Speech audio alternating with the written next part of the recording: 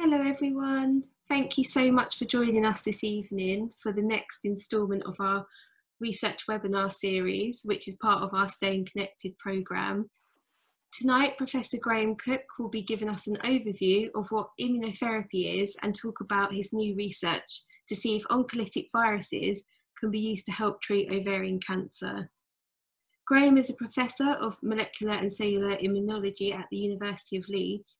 He leads this immunology research group in the department and teaches immunology to medical students at the university. His research interests include studying the molecular and cellular mechanisms of human immunity, in particular understanding the biology of a type of immune cell called natural killer cells and their role in anti-tumour immunity. So it's fair to say that Graham is an expert on the immune system and how it can be utilised to kill cancers. His recent research, including looking at melanoma and glioblastoma, but now Graham is turning his attention to ovarian cancer. So before I hand over to you, Graham, I just want everyone to know that you can ask questions via the chat box function and the Q&A function as well. And Graham will be able to answer these questions towards the end of the session after he's finished presenting. I'll also include some of the questions that were sent in beforehand, so thank you to anyone who sent in a question when they signed up. We do kindly ask that you do not ask any personal medical questions. So thank you so much, Graham, for taking the time to talk to us about your research today, and I'll hand over to you now. Thanks very much, Faye. Thank you, everybody. Thanks for the invitation to talk to you this evening. I hope you're all got a cup of tea or something like that, and I'm going to talk to you about immunotherapy, a little bit about immunotherapy in general, and then I'm going to tell you about our new Ovarian Cancer Action funded project, which is just about to start, where we're trying to design new approaches to immunotherapy for use in ovarian cancer. As Faye said, I hope everybody can see this little red dot on the screen, which I'm going to use to point to a few things during the presentation. So I'm from the University of Leeds School of Medicine. I'm sitting in my attic, where I've been sitting pretty much since the end of March last year, like many people. Okay, so let's get started. So what's immunotherapy? Well, there isn't really a formal definition. If you want the closest thing to a formal definition, and you can go to the Cancer Research UK website, and you can find a definition there, and they say that immunotherapy uses our immune system to fight cancer. It works by helping the immune system recognize and attack cancer cells. So it's fairly straightforward. It's about exploiting the immune system to attack cancer, and I think everybody is now much more familiar with the immune system than they were a year ago. We've had lots of discussion over the last year, and lots of indications of how well we can manipulate the immune system. We've got this COVID vaccine in record time and everything. That's an immunotherapy, if you like. It's just an immunotherapy for an infectious disease. You're exploiting the immune system to attack, in that case, the virus. We're doing the same sort of thing, but attacking cancer cells. Okay. Right, so it's about exploiting your immune system. But what's your immune system? Well, your immune system is lots and lots of different cells and molecules that are found circulating around in the blood, but they're also found throughout your body. Now, down the microscope, all of these cells look very, very similar. White blood cells is what they really are. But they all have a different job. And on closer inspection, the different immune cells are quite different. And I've got a little analogy here.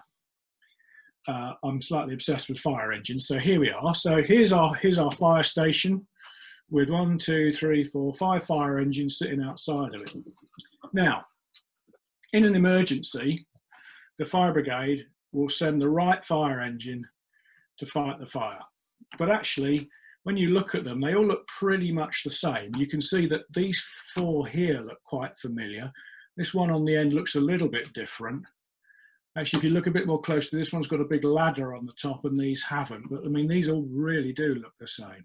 But actually, of course, all the different fire engines at your fire station, they all have a slightly different role. They've all got a specialised role. So in an emergency, the fire brigade sends the right fire engine to the fire. It's got the equipment on it that it needs. In the same way, the immune system sends the right immune cell to attack the infection or to attack the cancer. Yeah. How can you work out what the different fire engines do? How could you work out what the different immune cells do? Well, a good way to do that would be to go up to the fire engines and open up the lockers, see what they've got inside them, see what what you think the different pieces of equipment can do. We do exactly the same sort of thing with cells. We take the different sorts of cells, we open them up, we study the contents of the cells, what molecules are in them. Can we learn about what the cells do by looking at the molecules inside the cells? And we look at those in two ways, and I'm going to keep the analogy going for a bit. So we look at cells in the blood, which is a bit like fire engines at the fire station, ready to go, not doing anything particular, but ready to be used. But we also look, or immunologists look at immune cells at the site of infection and at the cancer site, which would be like the fire engines at the fire, what they're actually doing at the fire. Yeah. So by comparing them in the blood and at the cancer site, we can learn again about what the different immune cells are doing. We spend a lot of time trying to understand what the different immune cells in a human being do and how they work to attack cancer cells, or how they work to modulate the disease. And what immunotherapy is about is taking that knowledge of what's in the different immune cells and how they work and exploiting them to make the immune cells work more efficiently to attack the cancer.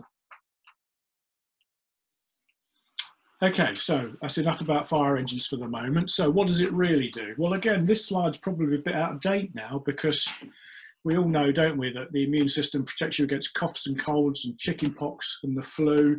And we could, of course, have COVID-19 here, couldn't we? There's many, many more things that the immune system protects you against. Most of the time, I'm pleased to say, we don't even know that the immune system's doing something. We might pick up a bug and the immune system recognizes it, takes care of it without you ever falling ill, ever noticing anything. So if you ask yourself how you get better when you pick up a bug, you might say, well, I reach for the paracetamol.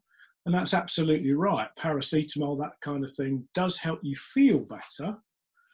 But the thing that really gets rid of that infection is your immune system. So your immune system's working all the time to eliminate infection, but it also, of course, can. So your immune system detects the infection and kills it off, but it can also attack cancer cells.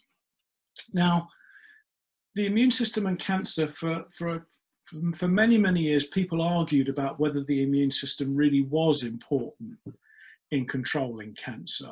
And it wasn't probably until 25, 30 years ago that the answers that people finally agreed, and that everybody now agrees that the immune system, yes, the immune system can detect cancer, and it can fight cancer, and it can get rid of cancer. And I'm going to show you a very, very simple little example of it doing that here. And what you can see down here, this big cell here, which I hope you can see, it's just sort of a pinky colour with a green nucleus here. This is a cancer cell sitting in a dish.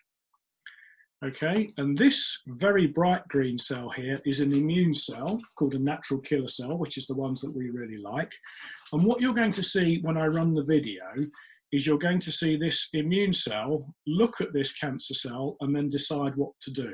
I'll run the video through once, you can watch it, and then I'll run it through again and explain a little bit more about what it's doing.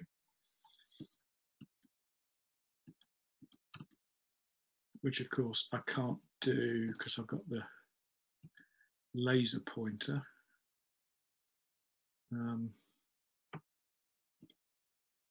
Here we go. Right, there's the immune cell having a little wander about. Oh, now watch, you see the cancer cell shrivels up. You get all those little blobs on it. And this, of course, is taken down the microscope, speeded up many times. So that all of that happened over the course of, well, just under half an hour. Okay, so that immune cell attacked that cancer cell and killed it in the space of half an hour. So I'll run it again and I'll try and explain what's happening. So here's the immune cell. It attaches itself to the cancer cell, that red flash, and then you get the cancer cell dying. Okay, and what the red flash is it's because in the dish with the cells is a red dye, and the red dye is quite dilute in the dish. But what this cell does, what the immune cell does, is it punches holes in the membrane, in the skin, if you like, of the tumour cell, and those holes allow the red dye that's in the dish to rush into the cancer cell, and it's that rushing in of the contents of the outside the cell and also things that this cell delivers in through those holes that kills the cell. So I'm going to show it once more, and you watch for that red flash as the dye rushes in, showing that the immune cell is making holes in the cancer cell. One more time, here we go, watch for the red flash. There you go, that's the holes being made, the molecules rushing in from the immune cell, the dye rushing in from the medium, and these funny structures around the tumour cell show us that it's dying. This is a dead tumour cell. Okay, and this little video was made by colleagues of ours in Australia. A very nice little example of how an immune cell can attack a cancer cell. But okay, so if the immune system's so great, if immune cells can detect cancer cells, why do we get cancer? You know, we've got immune cells. If we get cancer, the immune cells should deal with it and it should go away. Well, it's a battle, of course, and it's a battle between the cancer cells and your immune system. Let's get the pointer back on. Okay. It's a battle between cancer cells and your immune system, just as it's a battle between the infection and your immune system. Exactly the same way. It's a little bit harder for the immune system to detect cancer cells than it is for the immune system to detect infections like viruses. And there's a very good reason for that, and that is because immunologists often say that the immune system is good at distinguishing self from non-self. So generally speaking, the immune system does not attack self. You don't want your immune system to attack your own tissues. You want it to attack non-self things like bacteria and viruses. So the immune system has evolved to do that, really, to attack non-self. But cancer, of course, is made up of your own cells that have gone rogue. They've gone out of control a bit. And that makes, so the immune system still sees them largely as being self tissue, your own tissue. So it's a bit reluctant to attack it. However, we now know that there are enough changes that occur in a cancer cell, like mutations that you get in the DNA and that sort of thing, that do make it start to look different than your surrounding healthy tissue. And so the immune system can begin to recognize the cancer cells and attack them. But again, okay, why is it stopping? Well, it looks like the immune system is very good at controlling cancer in the early stages. So if you can imagine how a cancer might start, it'll start with one cell gone wrong, and that will become 2 cells and 4 cells, and as it divides. The immune system will get alerted. There'll be changes occurring in those cells. The immune system will start to look at those cells and maybe start to recognize them and kill them off. It might kill them all off. Great, your cancer won't develop. However, what might also happen is as your cancer cell develops, as your cancer cells grow and you get more and more cancer cells, maybe they start to pick up mutations in their DNA and that sort of thing. And maybe that stops them being recognized by the immune system. So your cancer will grow in slightly different ways, and some cells will be susceptible to the immune system and they will be killed off, but some will be resistant to the immune system and they will grow regardless of what your immune cells are trying to do. So as the cancer grows, it stops the immune cells from working well, and you end up with a situation where you end up with a tumour that's got lots of immune cells in it and around it. Looks like there's evidence of the immune system attacking the tumour, but actually they're not able to do very much. The cancer is holding them back, if you like. So the goal of immunotherapy is to tip that balance back in favour of your immune system.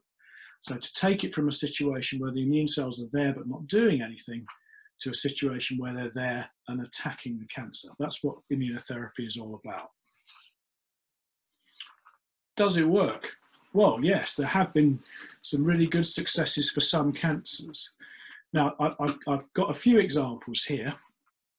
Some people might not consider the first two examples to be immunotherapy. I think you can call them immunotherapy. One of the great successes is in breast cancer. Some patients are treated with this antibody called Herceptin, which some people might know as trastuzumab. It's easier to say Herceptin than it is to say trastuzumab. And some lymphomas are treated with this antibody called rituximab. Now, both of these antibodies, Herceptin and rituximab, they've been engineered in the lab to recognize the cancer cells, and you get an infusion of the antibody. It accumulates on the surface of the cancer cells, and part of the action of that antibody, not all of its action, but part of the action of that antibody is to recruit immune cells into the cancer, and they see a thing coated with antibody, and they say, oh, it's coated with antibody, it must be something wrong, I'll attack it. And that's part of the action of Herceptin, which is a fantastic drug for breast cancer, and rituximab, a fantastic antibody for lymphomas. Part of their action is to recruit the immune system and help to control those cancers. And those have been approved now for more than 20 years, and they're very safe and good therapies. We've had newer developments in immunotherapy, and these are really probably the treatments that have caused the most excitement in the field and have made people really start to reevaluate immunotherapy for many different cancer types. And it really goes back to melanoma, skin cancer, which was the first cancer to be successfully treated with this thing called immune checkpoint blockade. And this is, again, this uses antibodies. But unlike the breast cancer treatment and the lymphoma treatment that I told you about, these antibodies, they don't attack the cancer cell at all. They actually stick to the immune cells and they stop the immune cells from being switched off. So your immune system gets switched on naturally by infection or by cancer, but it also gets switched off naturally by infection and cancer because you need to control it.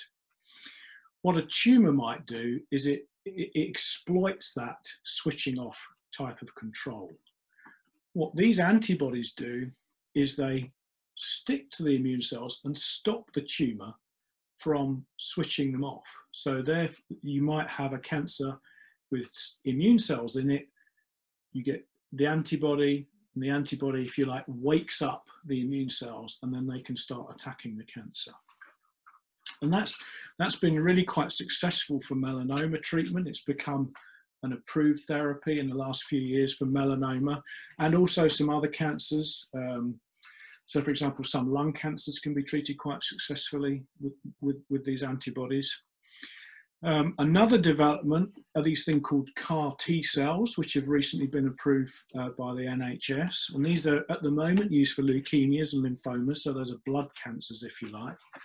And these are where you take cells from the patient. So you take blood cells from a patient, you modify those blood cells in the lab so that they're more able to recognize the cancer cells. And then you infuse them back into the patient, enabling those cells to hunt down and destroy the cancer. It's a very labor-intensive medicine, if you like, because each medicine is prepared for each patient individually. But it's really quite successful for these types of cancers. And now people are trying to develop this approach for what we call solid cancers, of which ovarian cancer would be one of them. Melanoma has an approved therapy called TVEC, And T-VEC is an oncolytic virus, which is what I'm going to tell you about a bit later on. This is a virus that's relatively, well, it is a harmless virus to you, but what it does, it has the unusual property that it replicates preferentially in cancer cells. So the virus gets, you infuse the virus into the patient, or you, in the case of melanoma, you would inject it into the lesion on the skin, and the virus gets into the cancer cells, replicates and bursts open the cells, destroying the cancer cells. That's originally how they were thought to work. Now we know that oncolytic viruses work by getting into the cancer cells and bursting them open. Fantastic. But what this bursting mechanism does, if you like, is it alerts the immune system to the fact there's something going on, and that gives you an immune response against the cancer. Okay, does immunotherapy work in ovarian cancer? That's what we want to do, isn't it?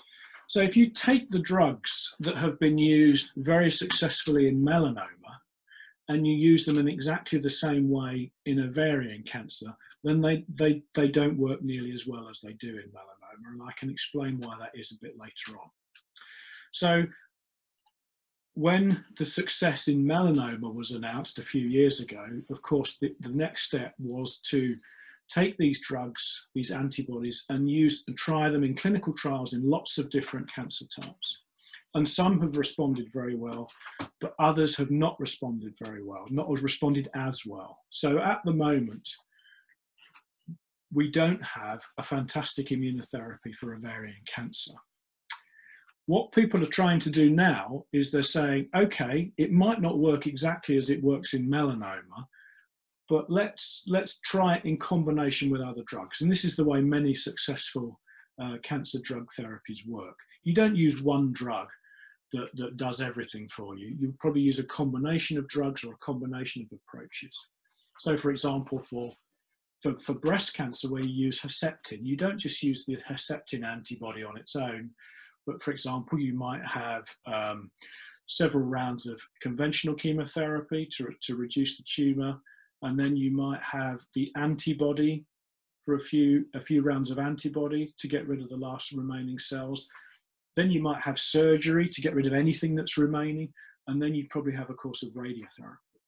And I think that's the way that many of these immunotherapies are going to go in the future.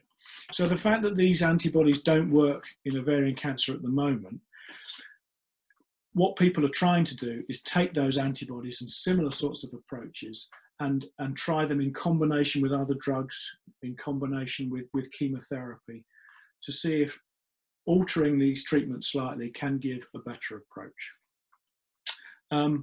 Our approach is a little bit different. The combination we're going to use, well, we're going to start off by using a thing called an oncolytic virus. These are these viruses that get into the cancer cells, kill them, and activate the immune system. But we're not going to use conventional oncolytic viruses. We're using a thing that we're going to call a next generation oncolytic virus, so the next development, if you like. And I'll try and show you about those in a minute. Okay, so this is what we're going to try and do in our project. So we're developing oncolytic viruses to treat ovarian cancer. So what does oncolytic mean? Well, you can recognize onco there, so that's cancer, and lytic for bursting. So that's the way they originally thought to work. The virus gets into the cancer cell, replicates and bursts the cancer open, killing it. Great stuff. We now know that they do that, but what they also do is they activate the immune system. That's part of our interest in them. And we've worked on oncolytic viruses in Leeds for quite a few years.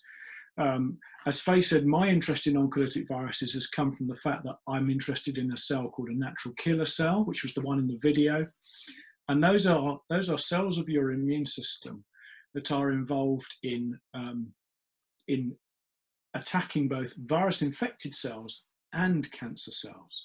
So they're a good way for an oncolytic virus to work. So I'm going to show you some work that we did a few years ago on an oncolytic virus. And this was in patients who had liver cancer. And so these patients had a liver cancer, and they were given large doses of the oncolytic virus over several days, a few days apart. And just before and just after each dose, we had a blood sample taken, and then after the virus was given to the patients, a few days later, they had their cancer removed by surgery. And we were then able to get the tumours removed by surgery and look to see if the virus had gone into the cancer. And our main interest in this phase 1 clinical trial was to see, can we see evidence that the virus activates the immune system? So we've got some real data here. And what we've done here is we take the blood samples and we look, in this case, at the natural killer cells in the blood. And we look at the cells, looking for changes in the cell that says that the cell has been activated. So here's before we give the patient any virus. You can see, if you consider this to be the level of activation at the side, or the percentage of NK cells, of natural killer cells that are activated, you can see that in the patients beforehand, and this would look the same if you did it in a healthy person, you can see that there's not many immune cells activated. 1 hour after giving the virus, still not many immune cells activated. But when you look 48 hours after giving the virus, you can see that, what's that, 60, 70% of the natural killer cells in the blood have been activated. They've sensed the presence of that virus, and the natural killer cells have said, right, yep, okay, there's something going on here, got activated. And when an NK cell is activated, it does two things. It looks for somewhere to go, so for example, to the cancer, and it also activates inside itself those killing molecules that you saw killing that tumour cell in the video. So what we think is going on here is, by giving these patients the virus, we're boosting their natural killer cell activity that's going to help attack the cancer. And we've done lots of other experiments, of course, showing that those virus-activated killer cells do attack tumour cells, at least in the lab setting. And there's lots of clinical trials with these sorts of agents at the moment. Okay. Using oncolytic viruses alone haven't really, like many things in the early stages, they don't seem to do a great deal on their own. Okay, they're very safe. So the patients who had that oncolytic virus infusion in that phase 1 trial, a lot of them said they felt a bit fluey, and you can see why, because they're getting a large dose of a virus. It's exactly how you might feel with the flu, or with a bad cold, no worse than that. And in fact, they were given a paracetamol, and that they felt much better. Those were the kinds of the symptoms of giving the virus. But importantly, I mean, we weren't measuring outcome in that trial. It was just to see how the agent worked. But these viruses don't tend to give you that curative response. I think, you know, we've missed something. What else do we need to do apart from giving these viruses? And I think where the field has really gone in the last few years, it's not just about analysing the cancer cells themselves. It's about analysing the environment in which the cancer cells are sitting more closely. Okay, so I've got a little bit more data in the next slide. Here we are, looks a bit complicated. So what we've done here is we've got, how many here? We've got 6 patients with ovarian cancer. And for these patients, these are patients that are coming into the clinic to have ascites fluid drained. And the ascites fluid comes to the lab, and the ascites fluid kind of is a sample contains the immune cells that are in and around the tumour. So by looking in the ascites fluid, we can tell what sorts of immune cells are in the cavity and are in the presence of the tumour. So here's all the different immune cells. If you like, those are the fire engine types, all the different functions there. And the more blue, the more of those cells there are, you can see. So, for example, this immune cell here, the DCs, the dendritic cells, you can see we've got pretty much no DCs in the ascites fluid. We've got some T cells and some NK cells, but you can see that the one we've got lots of are these things which are called MDSCs or TAMs. Okay, they've got a complicated name. They're called myeloid-derived suppressor cells and tumour-associated macrophage. Okay, the name doesn't really matter, but the really important thing about these cells here is that they are suppressive of the immune system. Okay, so let's look a bit further. So let's look at that data. The T cells are cells that can attack the tumour. The NK cells are cells that can attack the tumour. The dendritic cells are the cells that help those cells to attack the tumour. They are there, and they can all be activated by oncolytic viruses. That's great. Okay, but as I said, there's also these cells here that can inhibit the immune response and allow the cancer to grow. Okay, so we've got to change that environment and try and get rid of these cells, if you like. And I've tried to illustrate that in the next slide. So here we are. So think of it as a seesaw. And on this seesaw, we've got the good cells, if you like, the good immune cells that we want there to attack the tumour. And we've got the bad immune cells that are stopping these cells from attacking the tumour. And before immunotherapy, you can see there's so many more of these cells, the MDSCs and TAMs, that they outweigh the action of the killer cells, and the cancer is able to grow. The object of immunotherapy is to change that balance. So what we now want is we want to reduce the number of those suppressive cells and increase the number of cells that can attack the tumour and get that cancer killed by those cells. Yeah, we want to tip those scales, tip that balance. So we've got to get from here to here. How are we going to do that? That's what we want the drug, if you like, to do. So after lots and lots of work in the lab, we've identified a molecule that switches those cells on. Okay, so this is I've just made it a red triangle here. So this red triangle helps these cells to get activated and get to the tumour and sit there and inhibit your immune system. Okay, that's that switch. What's good is that we've identified a way to switch that bad molecule, the red triangle, off, and I've just going to call this one as a green triangle. Okay, so by giving the green triangle, we can stop the red triangle. So hopefully we can go from this situation to the virus with the switch, the green switch, and go to this situation. Okay, and where we've got the killer cells and the bad molecule's been switched off, so we've got these cells and not these cells. And that's what we're trying to do with our immunotherapy. And the way we're going to try and deliver this molecule is using an oncolytic virus. So this is a virus that's constructed in the lab. It's like one of the oncolytic viruses that we've used before. It is one of the oncolytic viruses we've used before, but it's been modified in the lab to include a new gene that includes this switch that switches off these cells. So this virus gives us lots of things. The virus gets into the cancer cells and kills the cancer cells. That's great. The virus can activate the NK cells, for example, that are in the tumour. That's great.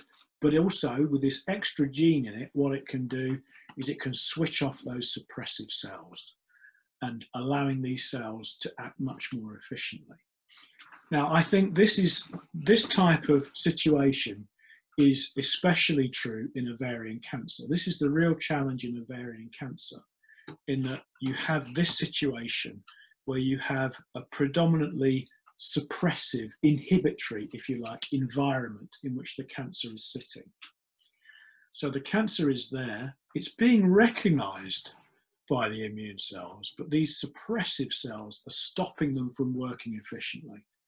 So our immunotherapy aims to change the environment in which the tumour sits using this oncolytic virus with this switch molecule in it, if you like. So does that strategy work? All of the experiments so far, of course, have been done in the lab, in various systems in the lab. So what do we know about it? Yes, the virus does get into the cancer cells and kills them like any oncolytic virus would. We know that it activates lots of different immune cells, including the natural killer cells, to also kill the cancer cells. And most excitingly, it does change those populations of inhibitory cells to make them less inhibitory. And you can kind of change the environment, at least in a model system, to make the environment much less suppressive, enabling your immune system to work much more efficiently. So that's a really encouraging result. So that's sort of where we got to. What will we be doing in the Ovarian Cancer Action funded project? Okay, so what we've got to do is we've got to learn more about the balance of those good and bad immune cells in the cancer. We want to know, okay, so we know roughly what populations are there. We know roughly what sorts of fire engines are there, but we want to really understand what they're all doing in much more detail. So we're going to, using clinical samples, we will be identifying the different cells that are there and analysing them in great detail to try and understand why they're switched off and how they're switched off. We're going to test our new oncolytic viruses using improved lab models and samples from patients. And we're going to test whether our strategy works in platinum-resistant ovarian cancer, which of course is a big barrier to continued therapy. And we're not going to pretend that that if all of this stuff works really well, we're not going to pretend that that's the be-all and end-all of it. We know that's very unlikely to be the situation. And we will again be returning to the idea that probably the best way to do these sorts of therapies in the future will be to combine with other drugs and probably with other immunotherapy agents. So for example, we could imagine that a therapy might include chemotherapy, it might include our oncolytic virus, but it might include our oncolytic virus in conjunction with an immune checkpoint antibody similar to the ones used in melanoma treatment. Okay, why has melanoma worked already, and ovarian cancer is proving more difficult? And I think I'm going to go back and just show you this slide again. I think the reason for that is that in melanoma you have a lot more of these cells at present. The immune system seems to be able to recognize melanoma much more efficiently. So you have more of these cells and less of these cells. And this balance it's not right over this side in melanoma, of course it isn't, but it's much more precariously placed. And so for melanoma, it doesn't seem to take quite so much to tip it from there to there. In ovarian cancer, you've got this different sort of environment in which the cancer cells sit, and it's a bit more of a problem, or a bit more of an effort, if you like, to tip the balance to get those cancer cells killed. And I've tried to I'm going to try and end with a couple of slides that perhaps what it really looks like. Not what it really looks like, but a better model for the way in which we've got to get these drugs to work. So it's very useful for, I hope it's enabled you to try to see what the sorts of things we're doing is this seesaw type approach. It's actually very useful for us to think about it working like this and tipping the balance in favor of the immune system. But actually, it's probably much more complicated than this. And I think it probably looks a little bit more like this, okay? Where those inhibitory cells might be one component of the stuff you've got to get rid of. And then there's all sorts of other things going on, all sorts of other factors, if you like, other immune cells perhaps, that are contributing to the immune system not working very well.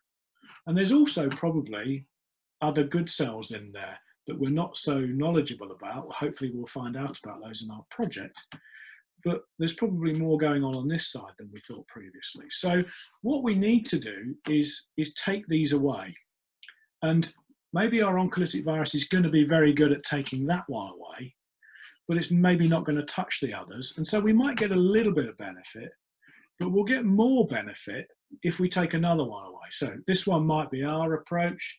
This one might be the immune checkpoint inhibitor. This one might be a chemotherapy drug. This one might be, well, who knows, an immune checkpoint antibody. Taking more things away with each therapy would help tip that balance. So combination therapies, I think, is probably the way in which these things will develop in the future. Okay, so that's the end of the kind of the sciencey bit. I hope you understood that. This is where we're going to be doing the work. So, as I said, I'm from Leeds. This is where I would normally work, where I hope to work again in the near future. So this is the School of Medicine at the St James's Hospital campus. Also on the same campus is the Leeds Cancer Centre at St James's Hospital, which is one of the biggest cancer hospitals in Europe. As you can see, the sky is always lovely and blue in Leeds. It's been lovely today. I was out in the park earlier this morning with the dog, looked a bit like this. Not even very cold, it was lovely this morning. So that's where we work, and I work with my colleague, Dr. Fiona Errington-May, and also not shown in the picture, Dr. Vicky Jennings. And in fact, it's Vicky Jennings who does most of the work in the lab and has come up with a lot of the data so far. This picture was obviously taken before lockdown. I think actually this picture was taken in about sort of March last year, just before we had to leave the lab. But we're not doing the project on our own. It's not just a Leeds project. We're working with other people actually from London. So we're working with Professor Ian McNeish. He's probably a name that you've come across because Ian works at the Ovarian Cancer Action Research Centre. He's the director of that research centre at Imperial College, and Ian's an ovarian cancer expert. And then we've got my colleague Alan Melcher, who used to work in Leeds, just down the corridor from me. Alan works now at the Institute for Cancer Research in the Royal Marsden Hospital in London, and he's an expert in immunotherapy. So he's a doctor who does immunotherapy. And we're also working with Susanna Banerjee from ICR and the Royal Marsden, who's another ovarian cancer expert. So myself, I'm the immunologist. Fiona Errington-May from Leeds is the oncolytic virus scientist, if you like. Alan Melcher is the immunotherapist. He's the person who does the treatments, who designs the therapies. And Susanna and Ian are the ovarian cancer experts. So we're kind of hoping that all those people together we've got lots of resources and together and lots of expertise to help move the project forward. And I've got one last slide to show you, and that's this. Just in case you wondered, are the labs working at the moment? And I'm very pleased to say, yes, they are. They've been working very well for a few months. Well, since last summer. We obviously had some time when we couldn't go into work, couldn't use the labs at all, but that was all sorted out.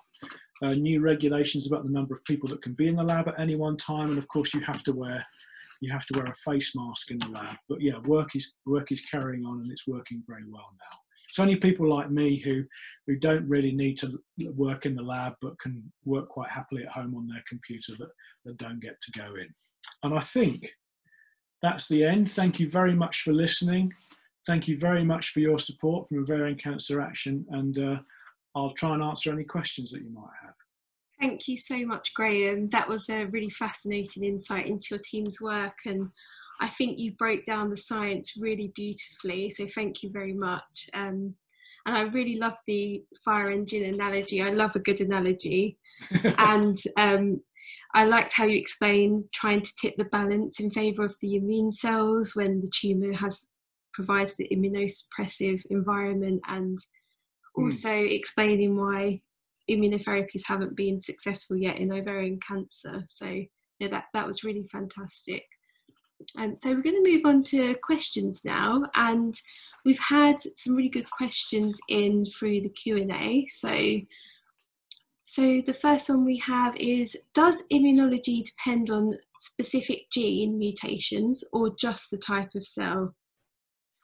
That's a very good question, and I think the answer is all of those. So another reason, for example, that melanoma has proven to be very responsive to immunotherapy is that, in fact, the melanoma cancers have lots and lots and lots of mutations in them. And lots of mutations means that there are lots of genes that are altered from the rest of your body, which means it actually makes it easier for the immune system to spot. So cancers with lots and lots of mutations tend to have more immune cells in them and tend to be a bit more responsive to immunotherapy. In ovarian cancer, you have fewer mutations than you do in melanoma, and you have this immunosuppressive environment. So it's a mixture of the two. So you've got the mutations in the genes affects the ability of the immune system to recognize and attack, and also the cellular environment in which the cancer sits affects the immune system's ability. So it's both of those. Great, thank you. And then we've had another question in, will you be looking at all types of ovarian cancer in your research? That's a question we get quite a lot in these webinars. Yeah, that's another really good question. So at the moment, the work will be focused primarily on high-grade serous ovarian cancer. And that is because it's probably got the biggest clinical need and is the more common type. So we will be focusing on that cancer, but what we think actually is that because actually we're not studying the cancer itself, we're not so concerned. Well, we're not analysing the different sorts of tumours. We're not analysing the tumour biology itself. We're analysing the immune system around it, if you like. So what we think is, or what we hope, we don't know yet, is that actually a lot of the things that we find for high-grade serous ovarian cancer about the environment in which the cancer might sit might be very similar for other types of ovarian cancer. So we would hope to be able to find that out later on and decide whether or not this sort of approach would be applicable to other types of ovarian cancer. I think probably, although we might find that it's not quite the right approach for other types of ovarian cancer, I think it will be a proof of principle that will enable us to say, okay, it's not quite the same, but we could fiddle with it because the basic principles of what's going on are very similar, so we can adapt the therapy maybe to other types of ovarian cancer. A little bit like the way we've heard lots and lots about, okay, we've got the COVID vaccine that works against the original strain and it seems to work against this Kent variant, but it might not work so efficiently against the South African variant. But don't worry, because we can adapt the vaccine. Similar sort of approach, similar biology behind it, but we can adapt the vaccine in order to cope with the South African variant, if you like. So we kind of hope that the principles that we establish will enable us to widen the applicability of this sort of approach. That was a very long answer, wasn't it? No, that's really fascinating. I've never thought about it like that before, that you wouldn't have to do completely separate experiments for each cancer type, that there's going to be a lot of common factors with those cancers and a lot of the same things happening. So I think comparing it to the vaccine development is really good. So no, thank you, Graham. And then we've got another question. This is quite a difficult question to answer, but it's an important question. So what timescales might you expect good results from such treatments in the real world? Okay, so again, that's a really good question, and we get asked this sort of question a lot. And I have to put my hand up and I say, I'm a basic scientist. I'm not a clinician. What we're doing is it's what we call translational research. So we're trying to learn the biology that will enable us to translate it into a clinical application. What we've tried to do with this project is weight it in our favour, or not weight it in our favour, weight it in the favour of the patient, because what we're not really trying to do is invent whole new therapies. What we're trying to do is adapt agents that are already developed for clinical use. So a lot of the oncolytic viruses that we use in the lab are already made by various biotech companies and are in lots of clinical trials around the world.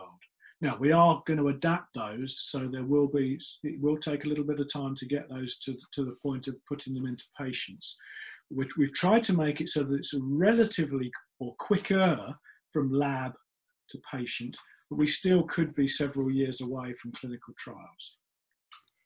And I think one example I learned about recently of speeding up from the science biomedical research to the translation to patient benefit is, I've heard that they grow tissues in the lab is it called organoids? So yeah, they're always trying to test the research on tissue that resembles the human more to kind of help speed up that pipeline. Is that correct? yes. So one of the things that we do is when we have that ascites fluid from patients, we can use it to analyze the immune cells, but also within the ascites fluid are lots of the tumor cells themselves. Yeah. And you can actually use the cells from the ascites fluid to grow. They're like organoids. We call them spheroids. Yes. So they're like little balls of tumor cells that we can grow in the lab, and we use those as targets, if you like, for our oncolytic viruses and for our immune cells. So we do use rather than lots of biomedical research uses cancer cell lines that have been grown in everybody's lab for years and years and years and years, and those are really useful models. Okay, they are very useful, but they might have drifted a little bit away from the actual situation in the patient. So by using patient samples as part of our model, we're able to, I think, again, be a bit closer to the real situation in the patient. And one of the reasons we're working with Ian McNeish at Imperial is because Ian has also spent a lot of time developing improved models that more closely mimic the disease in order to get things right in the laboratory. Great, thank you, Graham. We're getting lots of questions through, so are you okay to answer a few more? Of course. So we've had one in that says, are there any side effects with this treatment? In boosting the immune system, will it attack other parts of the body? Which is a really fantastic question. Yeah, that again, brilliant question. And in fact, probably so if you look at, I'm going to keep going back to melanoma because that's where we have most of the data from. And yes, so you do get side effects with immunotherapy, and for exactly that reason. So what you're doing with the immunotherapy with those things called immune checkpoint blockers is you're taking the brakes off the immune system, if you like, and that brake is there for a reason. It's there to stop your immune system damaging healthy tissue. So there's a fine balance. It's all down to balances again. There's a fine balance between activating or releasing the brake on the immune system enough to let it attack the tumor, but you don't want it to attack the healthy tissue as much. Now, that balance is very, very close. And you do get side effects with these immune checkpoint drugs. You can get things like, you can get very bad skin rashes, you can get bad gut effects, so terrible diarrhea, and you can get more serious effects than that, where you do start to attack the healthy individual. And this is a big area of research that people are trying to improve. Unfortunately, that's kind of what you're doing. That's exactly what you're trying to do in a way. You're trying to get the immune system to attack your own cells, the cancer cells. It's getting that balance just right that's tricky. But it does have some severe side effects, but it does work really well in melanoma. And when I say it works really well in melanoma, again, we all hold up melanoma as being great, fantastic, there you go, that's sorted. That's still not the case. So with melanoma, probably about 50 to 60% of melanoma patients respond to these immunotherapies. And there's lots of research going on into what makes a patient resistant to the immunotherapy, or what makes a patient's cancer resistant to immunotherapy. So we've still got a lot to learn there as well. Great, thank you, Graham. And I'm conscious of time, so I thought it would be nice to end on a few of the comments that have been sent in. So someone said, thank you, that was great. I'm currently studying a biology degree in the hope of going into cancer research. So it's really interesting to be introduced to immunotherapy. So I think you may have just persuaded a young potential researcher into the immunotherapy field, which is fantastic. That's a success then, as far as I'm concerned. that's great. And then someone else has said a really big thank you for making it interesting and also understandable, quite an achievement. And I agree, that was a really fantastic breakdown. So I appreciate you kind of starting off explaining what immunotherapy is and then going into your research. And it's just an excuse for me to show pictures of fire engines. Yes. And we also had a comment about the video. They loved the video as well. So good. Well, I think we'll leave it there as we're starting to run out of time, but thanks again to everyone for joining us this evening, and a massive thank you to Graham for taking the time to present this webinar for us. If you'd like to see what other research sessions we have coming up in the next month, you can visit our website, and we've got other really good sessions as well. I'd be really grateful if you could complete a quick post-webinar survey with your thoughts on the session via the email I'll send out to you straight after. And the feedback helps us to make the sessions more relevant and engaging for you all, but you probably can agree that this session couldn't have been more engaging. It was fantastic. So have a great evening, everyone, and hopefully I'll see you again at a few future sessions. So thank you, Graham, and I hope everyone has a good evening. Thanks a lot. Thank you. Bye.